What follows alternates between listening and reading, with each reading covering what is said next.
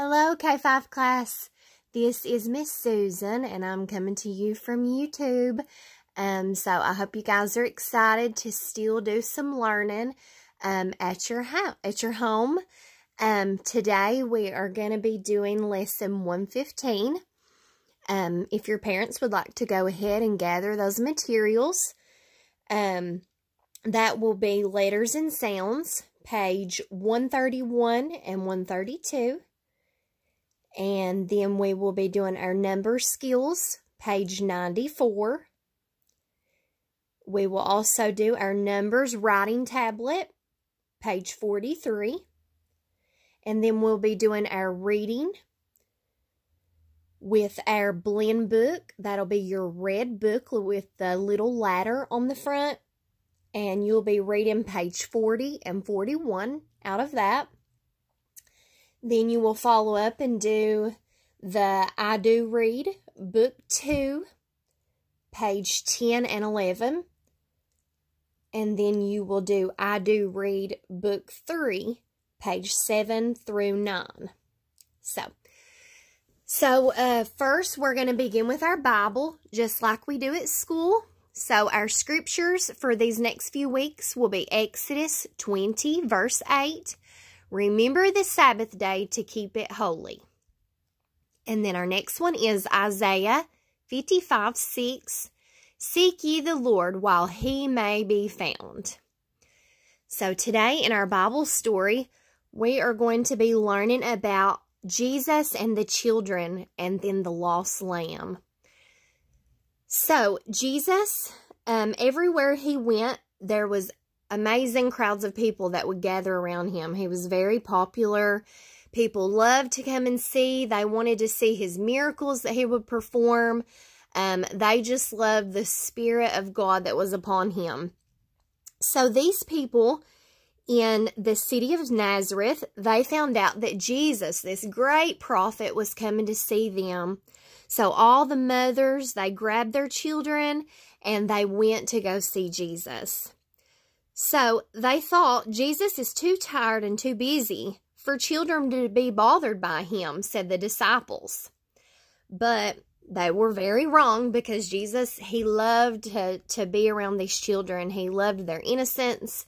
He loved their joyful spirits. So he loved to be around the children.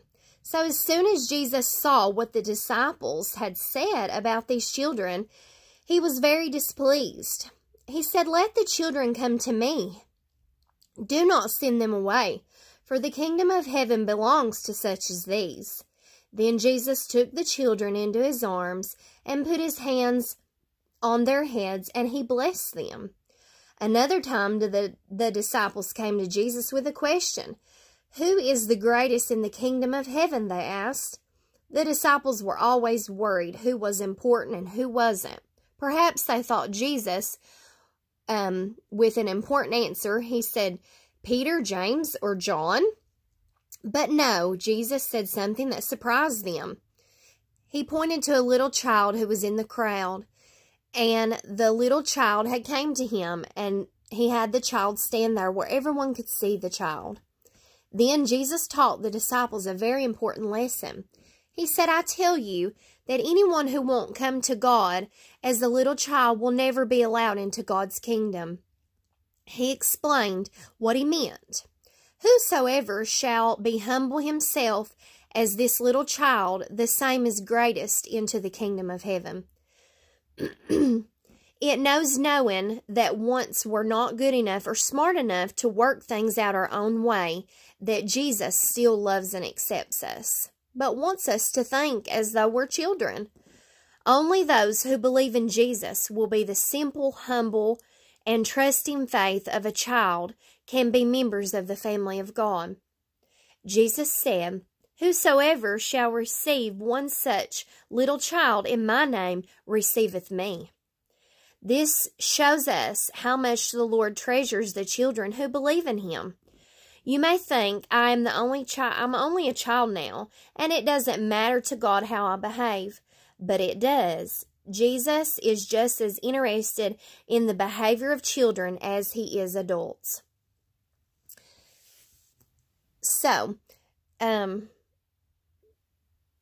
He watches everything that we do, and he is pleased when you do the right and displeased when you do wrong.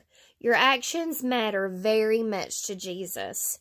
Your desire is to please him. In his sight, you are just as valuable as an adult.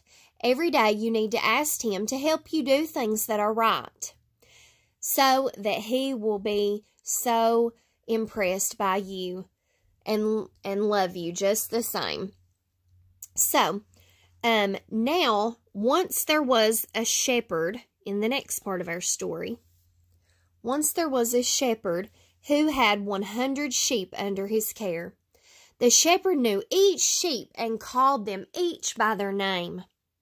Every morning the good shepherd took his flock out to the pasture to find some fresh green grass and some cool water. Sometimes the path was rough and rugged, so sometimes there were steep mountains that they would go over, but the sheep couldn't see very far ahead of them, and without someone to guide them, like the shepherd, they may get lost. But the shepherd knew the way, and he always went in front of the flock and led them. But lions and bears and other wild beasts had lurked around the bushes and among the trees, waiting to pounce out on the little lambs. It was easy for a lamb to fall into a deep hole or get off the path of the shepherd. If a wild animal such as a lion or a bear were to come, the shepherd would see him immediately, put a sharp stone in his slingshot, and let the stone fly straight for the lion's head to kill the lion. He protected his sheep. Sometimes a lamb continued to run into the woods. Each time the shepherd would call him back, and if the lion didn't come back, the shepherd would go and look for him. As this continued, the shepherd would take his rod and put it across the leg of the lamb, breaking the lamb's leg. So then the shepherd would bind the broken leg with splints and tenderly carry the lamb until the leg was healed. Though the lamb's leg was hurt, yet how good it felt for the lamb to be so close to his shepherd. The shepherd wanted to keep them all very close. That's what shepherds do. The lamb learned this lesson well, that he would not run away again after his leg had been healed. Bringing his sheep back to the pasture of a night, the good shepherd would count the sheep. They were supposed to be 100 sheep, but he found that there were only 99. So one was missing. The shepherd got the other sheep settled and safe, and he went out to find the lost sheep.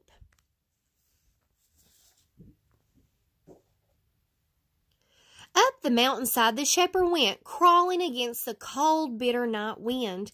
The sharp thorns pricked and torn his hands and face, and he slipped and slid as away over these treacherous rocks, calling the lost name of the sheep. As he drew near enough for the lost sheep to hear him, the lost sheep recognized his shepherd's voice. "Bah," he said. The shepherd leaned over the huge rock and saw his lost sheep stuck fast in a thorn bush. How happy the shepherd was to find his lost sheep. In a gentle, soothing voice, the shepherd said, "Don't cry, I'll get you out." In another moment, he had picked the lost sheep up out of the briars and thicket and tucked him under his arm and began to head home. The sheep still shivered with fear, but soon began to feel like himself again against the shepherd's warm body. So the sheep love the shepherd just like Jesus loves us. Even if we go off from Jesus and we lose sight of being with him, he still goes after us just like the shepherd did his one sheep. So now, boys and girls, we are going to go ahead and move into our letters and sounds, which is our phonics. So we're going to start off with our special sounds. We've been reviewing these a lot in class. So what is this little girl doing? She's praying. That's right. She's saying her prayers just like we say them before our meals at school and after our pledges. So we're going to do our special sound of pray. So P and R, pray. And that's in her saying pray. So pray. Remember our special sound of our Y? So some words that we can use for this special sound is impress, in pride, prop, in prune, in print, in praise. Very good, boys and girls. So our next special sound is grr. So that's kind of like what a line says, grr. But we're going to use that in the word grin. So grr in grin. And our words to use with this special sound is grass, grip, grapes, green, gray, and grain. And we also have some words. If we were in class, I would have you all read these. But today, we're going to read them here with Miss Susan, so that's okay. Okay, so we have that special sound, that P and R. So print, that grr, there's that grr, in greet, pry, in prize, grr, in gray, in pry, and grr in grown. So there's our spelling words that you guys may write these if you would like. So we've got print, greet, prize, pray, pry, and grown. Okay, so those are our words that have our special sounds that we've learned today. Next, we're going to go over our blend cards. So these are a lot like our special sound cards, but they actually have the little smile in them like we use for our one vowel words. You K5 students are very familiar with that. So we want to do pray in praise. And so that would be our one vowel right there, our short vowel. But when we turn over our card, it's our long vowel. So pray in practice and prance. Next is pray. So we got to make sure we say that eh sound, eh as in elephant. So we've got pray as in preach and prefix. And for our long vowel, we would do pray as in precious, present, and pretzel. We're going to do pre as in prize and private. So remember that I is like E in inchworm, okay? But for our long sound, our I would be pre, like an ice cream for our long sounding I. So that's what that sign up here means. That's our long vowel sound. So pre in print and principle. We also have pra as in probe and produce. And then we have our pra in problem and probably. So that O is extended out with that O, kind of like O in open. It's got a longer O sound. So now we've got pr as in prune and prudent. Now we have our long one, and it actually doesn't give a word for that. So pr. Make sure we hold out our U sound as in uniform. Next we have our gra. So gra as in grateful and grape. Next we have for our long A sound, we have grand and grab. We have gre, as in grease, and greed. We definitely don't want to be greedy. We want to be giving.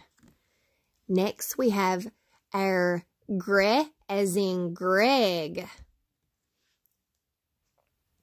Now we have our gri, as in gram and grip. Now we have our long vowel sound, as in grill and grits. So if you notice, I extended out those long I sounds. Now we have gra, as in grown and grove. Make sure, boys and girls, when you're pronouncing your words, that you are saying your sounds correctly. Grown. Put that beginning, middle, and ending sound in that word, and that will help you with your reading skills. And for our long sound, we're going to use the word groggy. Groggy. Next is gr, as in grueling. So that's our short vowel. And for our long vowel, we're going to say grumble and grumpy. We don't want to do neither one of those things. Okay, boys and girls. So now we're going to move on into our letters and sounds. So this will be page 131. So yes, this does include some of the answers, but so I'm going to move my phone away a little bit so you guys will know to do your own work. So for number 1, you're going to see the little bear with the tambourine, or the cymbals, excuse me. And for number 1, you're going to mark the vowels and read the words. Make sure that we read those words, okay? So if you remember, for our one vowel words, we're going to mark that vowel with a smile. You boys and girls know that very well. And we mark it with a smile because it's the what? That's right, the short sound. And then with our 2 vowels in a word, we're going to mark that first vowel with a line over top of that vowel, just a little line. And then you're going to cross out the next vowel. So symbolizing that that first vowel with the line over it is a long vowel sound, and the next one is silent, okay? All right, so on number 2, you are going to circle the word that will complete each sentence, okay? So you boys and girls are going to use your awesome reading skills to read these sentences, and you are going to circle which word would go into that sentence, okay? So that was page 131. And then we're going to continue to page 132. So, number 3, it says circle the 2 pictures in each row that have the same vowel sound. So, remember, boys and girls, our vowels is these. Our A for apple, E for elephant, I for inchworm, O for ostrich, and U for umbrella. So those would be our short vowels, boys and girls, our short vowel sounds. But then we also have our long vowel sounds, A for acorn, E for eagle, I for ice cream, O for open, U for uniform. So we can definitely tell the difference of those sounds for our short sounds and our long vowel sounds. Okay, so on number 3, you are going to write the vowel on those lines that our curriculum has provided you. So you will circle the 2 pictures in each row that have the same vowel. So if they both have, say for on the first one, we have a flag, cake, and a bat. So what vowel do you hear in those 3 pictures that have the same vowel sound? and then you will write that vowel on those lines provided. So for number 4, we are going to fill in the circle under the letter that completes each word. So you boys and girls are going to use your awesome sounding out skills to produce the sound of the first beginning of the word, and then just imagine in your mind, boys and girls, how you can insert one of those letters in that word and see which letter sounds correctly. For instance, the first one in the green oval is rain. So we're going to say that R for R, rain, or rain. Which one makes sense, boys and girls? It would be our A, of course. Rain. Okay, wonderful. Okay, so that's how you will do those. You're going to fill in the little bubble of what will make a word. Remember, we want words that make sense, okay? So, rain, that doesn't make sense, does it? So, we want rain, okay? So, words that make sense, boys and girls, okay? So, next, we are going to move into our number skills, boys and girls.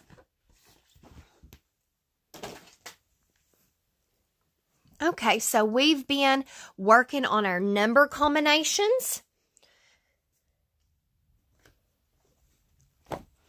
So here we are going to begin with our number combination. You all know exactly what these are. These are our combination cards. So we're still on addition, and I think it is tomorrow. Yes, tomorrow we will begin the 6th addition family. So we will be looking at that and learning about how to add the number 6 with different numbers. So right here, this would be 4 plus 0. So boys and girls, remember, anything plus a 0 is that number. So this would be 4. Okay. So 4 plus 0 equals 4. But if you flip the addition problem, 0 plus 4 equals 4. Okay, so our next addition, so this would be 1, 2, 3. I'm going to count my little dots here. So 3 plus 1. So you guys know what that is. 3 plus 1. Let's count our dots. 1, 2, 3, 4. So 3 plus 1 is 4. But you can easily flip the problem. 3 plus 1 equals 4.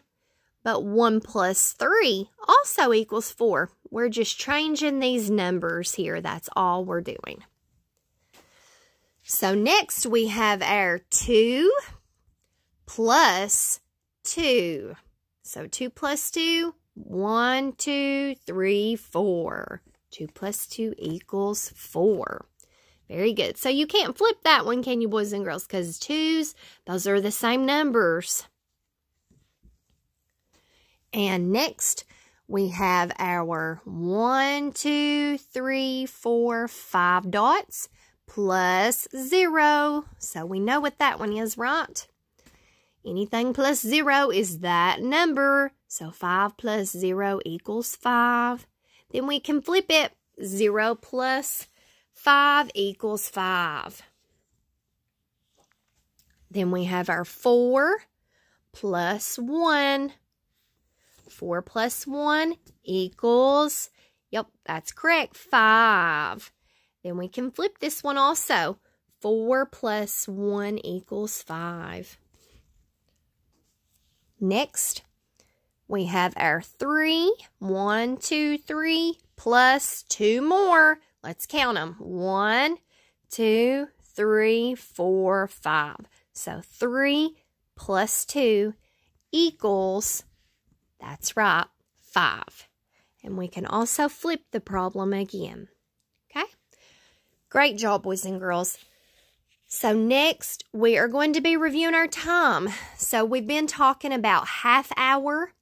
Okay, so we would already know that this is 7 o'clock. We've learned a lot about o'clock. So that 7 has that shorthand on it, And what is that shorthand called?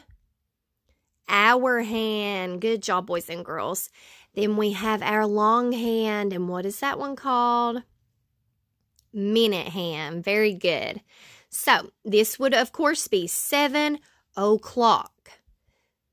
But here we're counting by fives. And remember, let's see, let me get my 5 chart very quickly.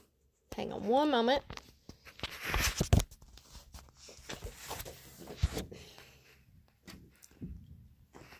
Okay, so if we count by fives, we're going to do 5, 10, 15, 20, 25, 30, 35, 40, 45, 50, 55, 60, 65, 70, 75, 80, 85, 90, 95, 100. We've got that big 100, 100.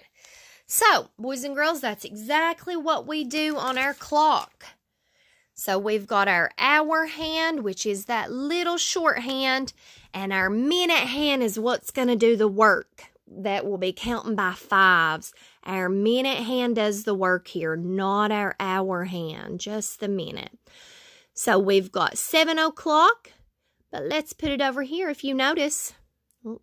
If you notice my clock, it does have the fives on it. 5, 10, 15, 20, 25, 30. Okay? So say I put my long hour hand to right here, boys and girls. So if you notice, it's on the 5 to remind you 7:05. Okay? So that's how it would be written, 7:05. Next, we're going to put it on the 10. So that would be written, our hour hand first, 7:10. Next, 7, what would this be? Can anybody help me? 7:15. Good job, boys and girls, 7:15. Next, we have our 7:20. 7:25. And if you notice that hour hand, it's moving just a little bit. And it will continue to move until it gets all the way to the next hour, which would be 8 o'clock. Okay, so next, we would put the minute hand right at, you guessed it, 7:30. So if you notice, we went in a pattern at 5, 10, 15, 20, 25, 30. Okay? So that's how we get the 7:30. We're just counting by fives. Okay? Great job. So, boys and girls, now we are going to go ahead and complete the page 94 in our number skills. So, it's got the cute little teddy bears on it. A few of them's jumping rope. They're running. We've got that panda bear that we learned about from our China study with learning about China and social studies. So we've got cute little bears. They're drumming and using the triangle. All these bears look very active. So you all will circle the one that comes next. Okay, so this is reviewing our patterns. Okay, we've talked a lot about patterns within class. So we've got the little bear for the first section, jumping rope, 2 are running, 1's jumping rope. And then what's the next one going to do? We've got 1 running.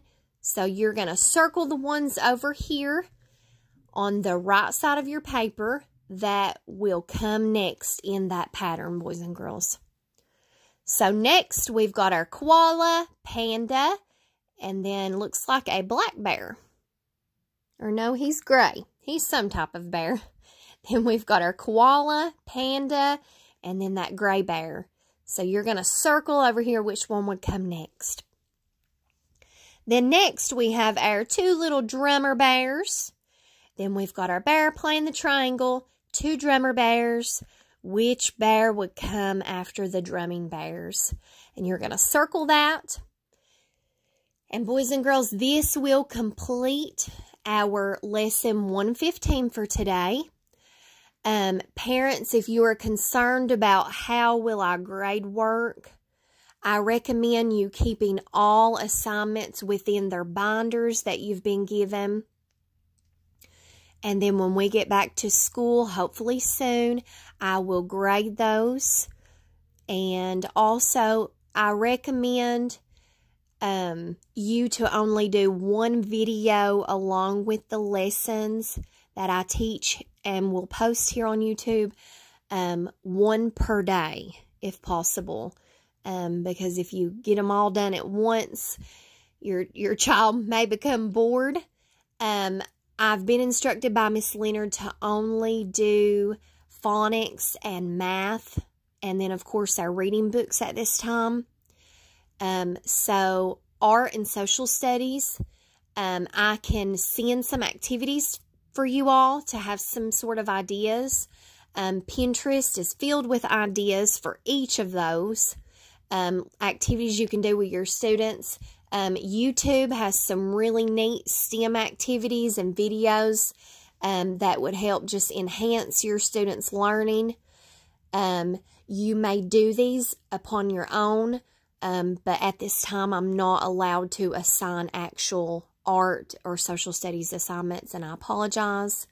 Those are some of my favorite subjects and definitely some of your favorite children's subjects. So, also for our reading, in our reading books, we're going to do My Blend Book. I'm going to repeat that again. My Blend Book, page 40 through 41.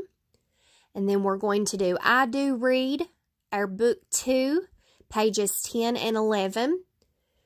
And then we're going to do I Do Read, book 3, pages 7 and 9. Once again, I want to thank everyone for watching. I appreciate you parents and grandparents that is helping your children during this time of all this sickness going on. Everyone stay well. You kiddos, Miss Susan misses you guys, and I'm excited to get back to school. Have a great day, and I will tune back in tomorrow with your lesson 116.